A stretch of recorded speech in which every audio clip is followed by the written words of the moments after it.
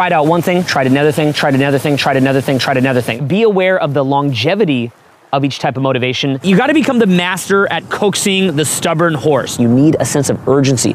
You need your mind to focus. You need to be engaged. I don't want to jump. Don't jump. It's not worth it. It's not worth it. Hello Believe Nation, my name is Evan Carmichael. My one word is believe, and I believe that entrepreneurs will solve all of the world's major problems. So to help you on your journey today, we're going to learn from entrepreneur, speaker, and author Owen Cook, and my take on his top 10 rules for success, volume 2. Rule number 8 is my personal favorite, and I'd love to know which one you guys like the best. And as always, as you're watching, if you hear something that really resonates with you, please leave it in the comments below, put quotes around it so other people can be inspired. You might win a prize as well. And also when you write it down, it's much more likely to stick for yourself as well. Enjoy.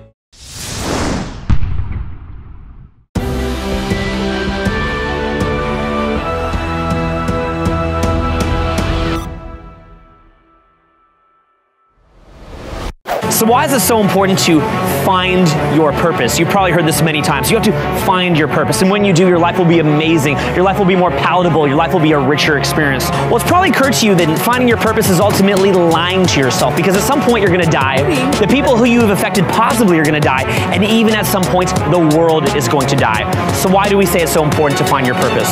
In my opinion, finding your purpose is where you find your humanity, because most people think that just by walking around here like this, that they are a human being, and technically, biologically, that is true, they are a human being.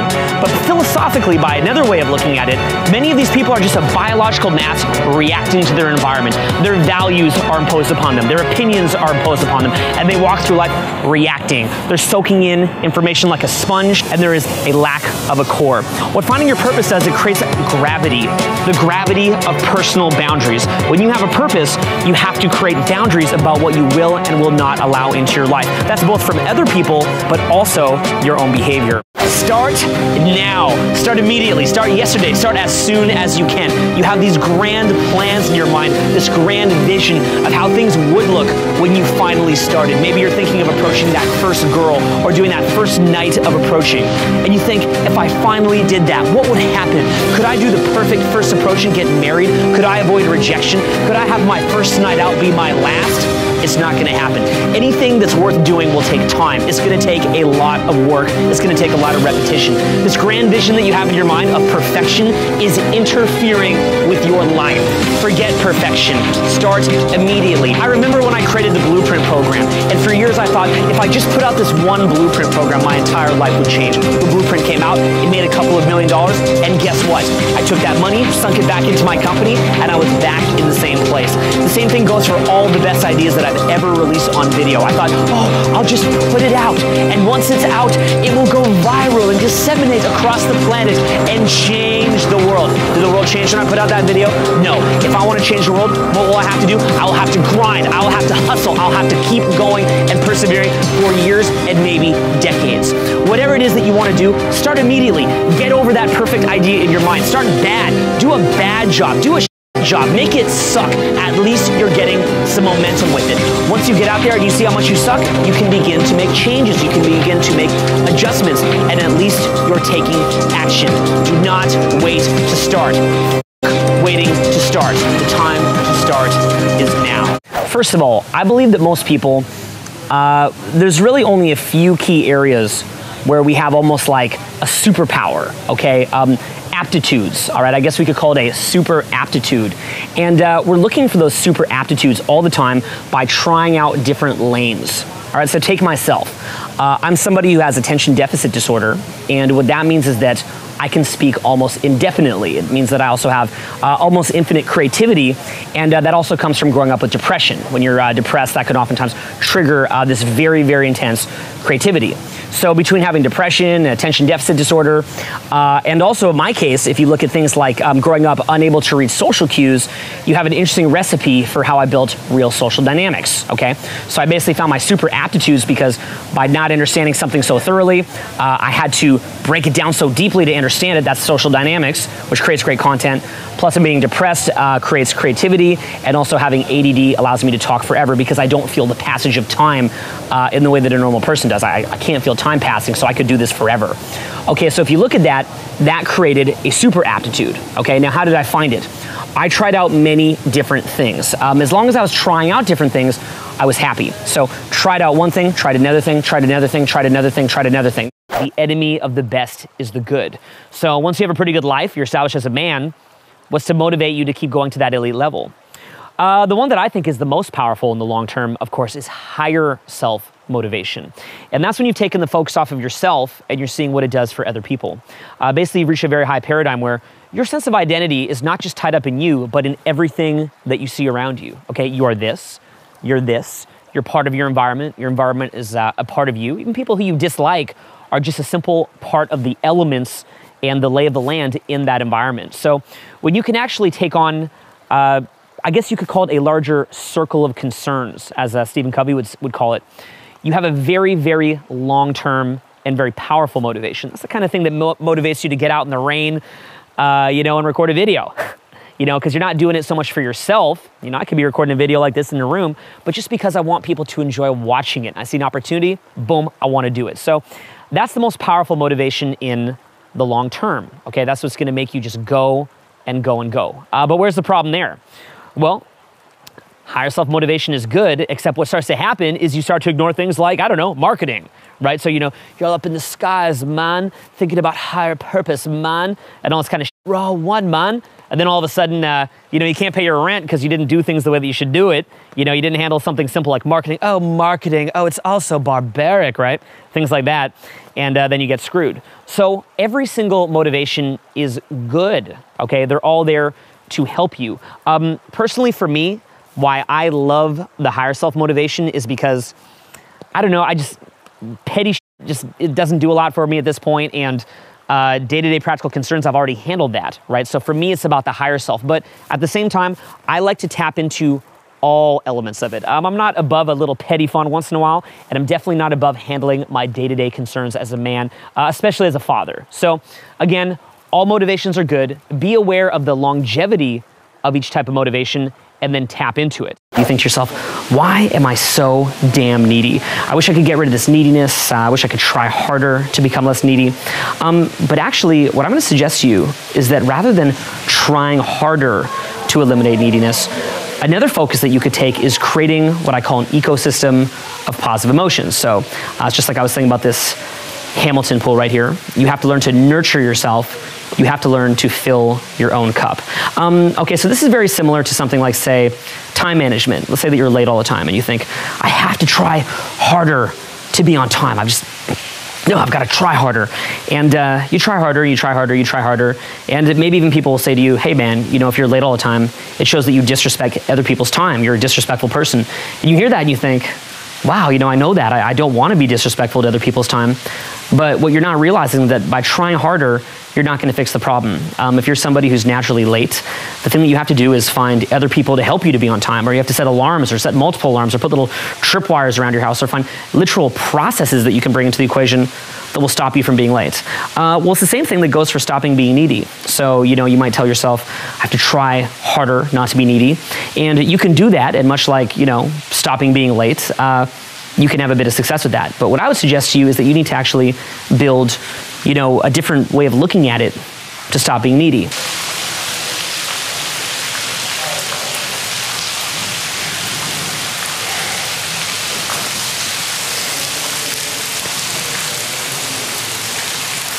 You have one foot in one reality and one foot in another reality. You try to keep one foot in presence, realizing the world is perfect as it is, and the other side is the desire to fight, and to fight the bullshit that you see happening in the world, to fight the mediocrity and complacency and just sucking, And I know for me, one of my biggest questions is, when I think of the pain that I went through for my first couple decades, that was so painful that left an imprint on me permanently, that for me to not spend my life, given the opportunities that I've had, and even things that look like negative luck, in reality gave me certain motivations that in the end wound up as opportunities. So you could argue that I had a very hard life, but those things that were hard resulted in where I'm at today.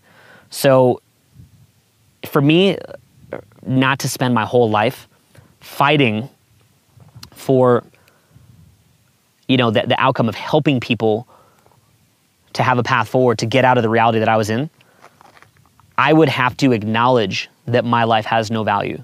Like, if that makes sense. Like, for me to say, you know what, I got out of that bullshit, that mental cloud of hell that I was in growing up. I found pathways out of it, and I'm not going to spend my life showing other people those pathways that I personally learned. I'd have to say, that would basically be me having to say, you know what, there's really no point to life anyway. There's no point to humanity, so I might as well just have fun, you know? And that may be the truth, you know? Like, it's just a big narcissistic, self-involved exercise. But, you know, I've made the choice to value human life, and I've made the choice to fight as hard as I can for that. And so ultimately for me, I think like the decision that I've made is like happiness to me, like when I'm happiest, is when I'm pushing towards that.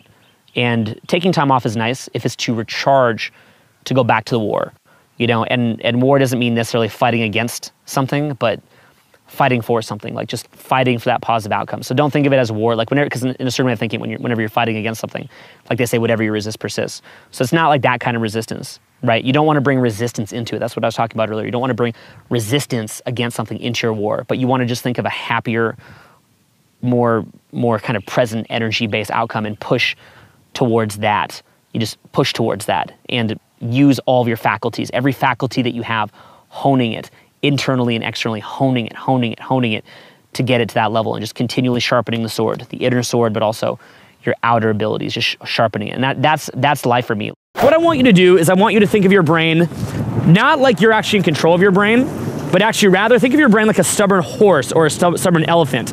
And I want you to take on what I call the chariot riding frame. And what that means is that a guy who's good at pickup is like the charioteer. He's good at smacking on the horse. And what happens as a result of that is that you have to learn at coaxing the horse to go to where you want it to go. So let's say that I'm gonna come out on the coldest day of the year to record a video blog. I say to myself, you know what, I'll just show up and we'll see if I like it, if I can do it, and I can always go home if I want to go home. And once I'm out here, it's like, f it, who gives a shit? I should start to have fun with it. It's kind of frightening. I feel like I'm literally about to die, but we'll wrap this quickly. Likewise, say I'm gonna go to the gym and I'm not feeling well. Maybe I'll just say, you know what, dude, I'll just warm up. And if I could just warm up, then good enough. Once I get there, I'll probably take action, right? So that's fine. How about if it's like with homework, right? Okay, I'll just read a page or I'll just go do one math problem. Next thing you know, you're cracking into it. Well, whenever you get into a venue, I want you to think of it the same way. Like, look, I'm just gonna go do a quick approach. I'm just gonna go say hi. Even on the way to the venue, just start saying hi, okay? Literally, that's just what you should do. You know, I'm gonna send my cameraman inside. You, just go inside. Just go, I'm very safe. Take the backpack, and you just go inside, and I will survive here. And this, bang. You gotta become the master at coaxing the stubborn horse, okay? Literally, you're just the master at coaxing the stubborn horse. And when you have that down, you'll crush. But when you can't control the horse gets antsy, the horse starts making excuses, and everything goes to shit. Some of the things that I do, for example, is right when I get in there, I'm like, hey! And then my reticular activation system will see everyone looking at me, and I'm like, and I'll start scanning, I'm like, are people getting mad? Are people getting mad? And when I see that nobody's getting mad, I realize, you know what? I'm not under any kind of threat here, and then I go and I crush it. So basically, you want to think of it like you're always showing your brain what I call proof, not promises, that nothing bad will happen, okay? You just keep fueling your brain with that. So let's say that you just go start talking to people, right? Like, let's just say I talked to this person here. My brain goes, oh, nothing bad happened. No one came to attack me. It doesn't mean So you actually lose your status anxiety in that environment, and your brain will actually unstifle itself. So you want to be constantly coaxing your brain into unstifling itself. And basically, that's kind of the biggest trick I used to warm up. I'm just like, hey, I'm just riding the charioteer, or I'm just the charioteer riding the chariot. My brain's kind of freezing now. It is very, very difficult to read something that unconsciously or consciously you know is not going to make a big difference in your life. You have to believe that it's going to make the difference. You have to see how on your journey it's going to make the difference. You need a sense of urgency. You need your mind to focus. You need to be engaged.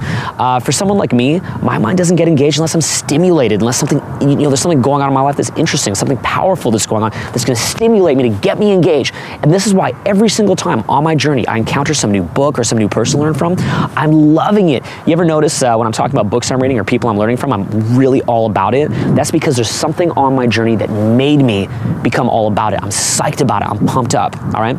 Now, another factor to this, aside from that sense of urgency, is the belief that you can actually do it, the belief that you actually can produce a result. Take, for example, terrorism, okay? Touchy subject, I know. Why is it that the best recruits for terrorism is people from countries where there's a lot of hopelessness? Well, if there's a lot of hopelessness and you tell somebody, look, you know, you can go fight this big war against these big bad guys, you know, say they're gonna, you know, do something bad to this bridge or some crap like that, something completely stupid. But, you know, you tell this person from a hopeless country, you know, you can go on this grand adventure and, you know, take down these bad people and da-da-da. And, you know, whatever's good things are gonna happen to you in the afterlife or whatever it is. And that person's coming from a hopeless place. The question that I would ask you is, why wouldn't he do that? I'm not saying that he should, but I'd ask you, why wouldn't he? If his life is completely hopeless, there's nothing good going on, this suddenly starts providing to a lot of needs that that person has, and that's why they take that path. That's why if you want to get rid of terrorism forever, you can't, you know, killing them all is, you know, could maybe be a good approach, but an even better approach, if it was possible, would actually be to eliminate hopelessness. That would be the best way to eliminate terrorism in my personal view, but you may have your own view on that, and, you know, I'm not an authority on that, but that's just a thought that I have, okay? Now, how about as far as believing that something is possible? Well, take myself. It is very easy for me to eat kale, broccoli, spinach, essential fats, clean meats, you know, stuff like that every day. It's very easy for me not to eat processed foods. It's very easy for me to go out every day and work on my game. It's very easy for me to spend a lot of time reading. It's very easy for me to do 20 minutes of meditation. It's very easy for me that when people I work with are pissing me off, to keep myself calm, call them calmly, and work it out. All those kinds of things. It's very easy for me to do that. Do you understand? All those things that people struggle with, such as, you know, reading a lot or learning a lot or internalizing it or implementing it, is very easy for me. Why? The reason that it's easy for me is because I believe it's possible. Okay? I believe that if I do those things, I will have a payoff. So if you know, think about a hopeless place, well, you know, you put a book in front of them, you say, here, look, learn from this book. Why would they read it? Why would they read it? If you don't have the belief that it's actually going to give you a payoff, there is no point. People talk about self-development and pay lip service to it, like, you should step up, man, and, you know, things like that. But in my experience, stepping up in developing yourself involves a lot of great wins and thrills and euphoria, but it also involves a lot of harsh looking at yourself, like really looking at yourself in the mirror and questioning yourself. So you know, you want to believe I'm awesome and fuel your certainty and go hard, but I think that you also want to take very, very harsh looks at yourself that can be very painful. You want to do that at times, and you want to get out into nature or into isolation or out with your friends that will challenge you and think about, you know, who you are, where you're going, what you become, because again, you're motoring along. And if you go a little bit this way, you wind up over here. If you're a little bit this way, you wind up here. If you're a little bit this way, you wind up over here. And so you need those periods of examination and kind of pulling out and looking at that. Sometimes I just feel confused, you know. I have been reading like the front page of RSD Nation almost every single day for several months. And I'm watching all these videos, some of which even contain different opinions on the same topic and different angles on the same topic, and I have all this information in my head, and you know, finally, after a couple months of not going out and just watching all these videos, I walked up to a girl, and I have all these different ideas in my head, and I hear them all at the same time, and they're just confusing me. And I walk up to the girl, and one guy is telling me to be really direct with her, and another guy is saying to be funny, and another guy is saying I need to make all this drama with her and make her cry or call her a dog, and another guy is saying just be cool and to be friendly and cool, and all these voices, and I hear them in my head, and I don't know what to do, and it's like all these things in my head, just going on, and then I just go, hi,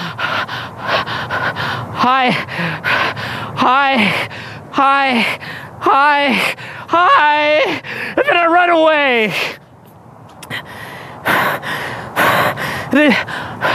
You know, sometimes I feel like I'm just being manipulated with all this free content given to me by these guys, and I don't know what to do, and I just thought maybe somebody could help. But you know what? Nobody can help. F this shit, okay? It's just meant to manipulate me and ruin my life. F this, I don't want to jump. Don't jump. It's not worth it. It's not worth it. I'm confused. I'm confused. Please. Confused.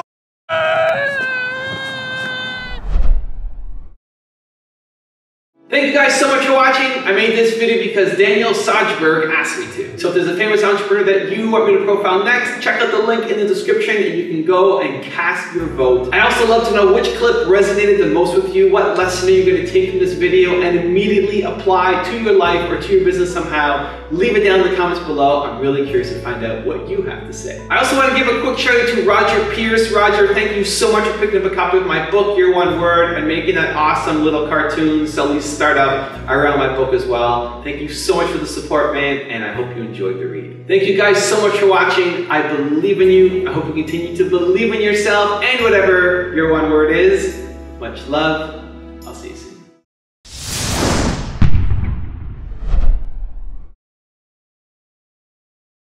When you learn to relate to yourself, again, you have these like low self-image or bad self-talk. And, you know, again, a lot of that is just burning away the bullshit. Like guys are like, I can't stop having these limiting beliefs, or I can't stop feeling bad about myself. It's like, you can. It's just, you have to slowly do it. You have to slowly build it up. Positivity is a muscle that you slowly build up, and you build them up. So that's the same kind of thing, right? You have to throw yourself into the fire at the next paradigm until you become the person who you want to be.